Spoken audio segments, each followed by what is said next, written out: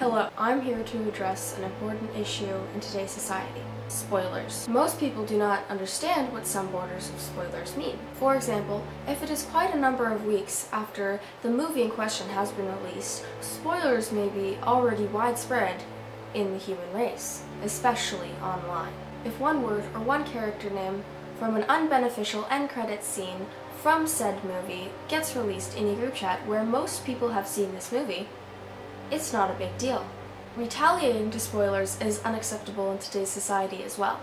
Things such as being mad that you learned that this character was in said movie's end credits scene from a simple conversation in a group chat many months before, and deciding to plot revenge on this person who was only simply speaking to another in the Times member of the group.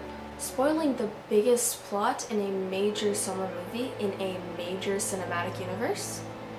That isn't smart. You see, it's not this hypothetical person's fault that they saw the movie when it was released and was happy to share it with another friend who saw it a few weeks following that.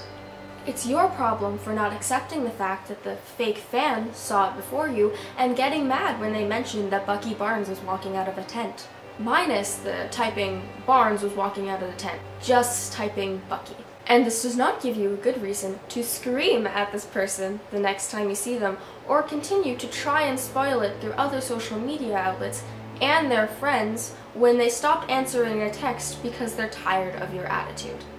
Thank you.